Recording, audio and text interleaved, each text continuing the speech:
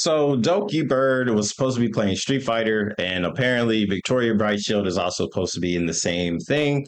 They might be blocking her. I'm honestly not too sure what's going on, but we're about to find out today. So first we got the clip of Doki addressing it, and then we're going to jump into like this VTuber news video about it real quick. So let's see. She ends the Say Jam Slam again. Say Jam Slam. That's right. I will be participating in Say Jam Slam 3. Let's go. Street Fighter 6 arc. We're back in our FGC arc, guys. Okay, cool. You guys to know we're so fucked. Like, for this one, I'm really scared. I have no idea who a lot of these people are. So I'm like so anxious and everything. I will socialize. All right. Let's go. The part where a lot of you guys are here for because of my pinned message. I will address the elephant in the room. I'll cool. check this out because I don't want to accidentally go off script and like get people in trouble. Word. I asked the organizers and Sajam if I could talk about it, and they have like no problems with it. I want to talk about it to make sure there's no like rumors or like speculations going on during the tournament, especially before like the team announcement. So you might have seen like the people who are participating in this current Sajam Slam. Apparently, the conditions that they gave the organizers was that there has to be 0 interactions between me and them. That means we won't be on the same team, and they will not be in my skill division. Obviously, I'm gonna be in the beginner level, and also I'm gonna get like absolutely destroyed. But they will not be in that skill division, so we will not fight 1v1. And Sajam even asked me if I was okay and comfortable with it a few days ago, and if I was really uncomfortable and stressed out about the whole situation, they won't let them participate. I was honestly like, whoa, really gave me that option. Whoa, he picked Doki over the Corpo. Okay. This was like the first time anyone has ever like asked this of me, and like he didn't have to do that. And I won't lie, I was really anxious, but I said it is not fair to kick the player out when they were not involved or responsible, especially that's also true. I'm very passionate about fighting games. That's also true. Community. That's big. I want to be here, and I will not take that away from them. And we all know that that's I big. suck at fighting games, and me getting kicked out won't really matter that much in the long run. So I was honestly really surprised that Sajam wanted to make sure I was okay when it was really just easier to ask me to step down instead. I've been outcast before. I've been ostracized in the past. I was even denied entry for tournaments and events in the last 6 months. So like I know how it feels to that be, sucks. Like, excluded. She's getting blackballed. And I don't want that for others, especially if the event is something they're passionate about. So I told Sajam that we shouldn't take away their chance to participate and ruin their experience and the actions of others. Going in, there's going to be like a lot of reactions when the announcements came up, so I just had to basically mentally prepare myself in advance type deal, which is fine. Like I knew in advance, and I just had to like mentally prepare myself, make sure my mods understand what's going on as well. I'm making sure that no one's gonna get in trouble, and that starting here there will be 0 interactions with them as per the rules. Okay, that's the rules. Just gonna vibe and have fun. Okay, it sounds good to me. It is a for fun tournament, and I'm here to have fun. It sounds like an open and shut case. I'm going to talk about it going forward. So yeah. Okay, well there it is. I mean, honestly, that was very straightforward. Why is there a whole video about it? Let's check it out. So we got Lydia back. Let's see what Lydia has to say. Press like, smash subscribe, and if you haven't already, please subscribe to my other channels as well. Thank you so much for your support. Meow meow.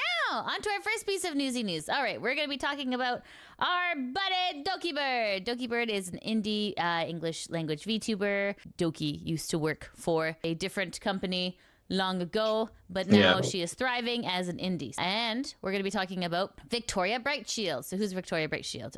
She is affiliated with Neji Sanji's 9th Wave TTT.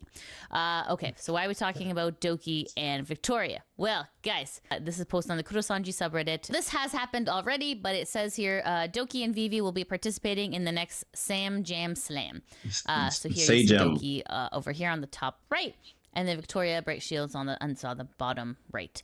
So this is happening from August 26th to September 4th. So here's pretty much like a good breakdown of what happened. This is posted by Justin S. It says, so Doki commented on what she referred to as the elephant in the room, speaking on the situation as close as she can get to directly. So first bullet point, Neji Sanji had the condition for Victoria Brightshield's participation that Doki Bird and Vivi cannot interact in any way. So we're going to fast forward. With my name. So essentially, Neji Sanji butted in and is like, hey, you can't talk to her then, which is really stupid. Yeah. So this is posted on the KhunShawn subreddit. It makes sense. Posted by VTuber Kevin Chi, and it says, Doki addresses the Victoria situation. So let's take a listen. Yes, that is right. Bro, we literally just saw the video, bro. What the hell? Okay, it's good for research purposes. Just be like, hey, it's not her fault. Like, that's totally cool. That is very sweet. Let's just read what some of the people on Reddit gotta say. By the way, I see your suggestions. I listen to your suggestions. I have turned on dark mode for Reddit, so it's a little bit kinder on everyone's eyes. Thank you so much for the suggestions. Okay. White light. No, just no. like that, Kuro-sanji once again painted themselves as petty. Poor Vivi. Poor Vivi. I know. Damn it, Kuro-sanji. What's going with them?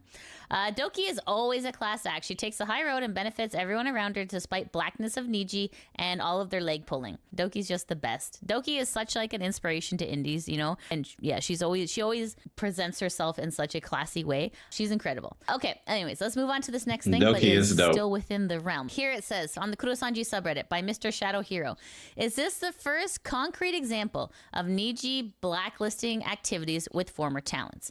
We've had a lot of situations where it was extremely likely, but nothing where it was out in the public explicitly that the talent cannot interact with the former talent in any way at all, even if it potentially hurts their talent's chances at success. This is true. So, I mean, there has been a lot of speculation if Niji had a blacklist, but this is the very first time we're actually seeing it like IRL. No speculation, no tinfoil hat here. This has actually happened out of Doki's mouth. I feel like it's been a little bit quiet on the Niji sister front, but don't worry, they got something to say here. So this is a post on the Kuro-sanji subreddit by Sad Cryptographer 518. Niji sisters back at it again, but they can do nothing but seethe. Haven't done one of these in a while. They once again show their true colors in some of these. Enjoy their coping and seething. Don't forget these Niji sisters are absolute lunatics. It's great that Vivi gets to participate in the Sam Jam Slam. And as always, thanks for reading. What it appears to be, it looks like screenshots from the Clover website. Anon, Dragoons are so mentally ill that Doki has to make a special announcement to tell them not to harass Vivi. They'll do it anyway because they don't respect themselves or their Oshi. She was handed the win. I watched that match and even using King, she was still terrible. Okay, I'll bring your post up once Doki addresses her crappy fan base. Oh, ow, that's not nice. That's a horrible word. F-goons will continue pretending like Doki isn't perpetually seething. What are those receipts? Doki C-word? Wow, that's rude. It wasn't Niji preventing it. It was the... Wow, it was the... Wow, that's not a nice thing to say.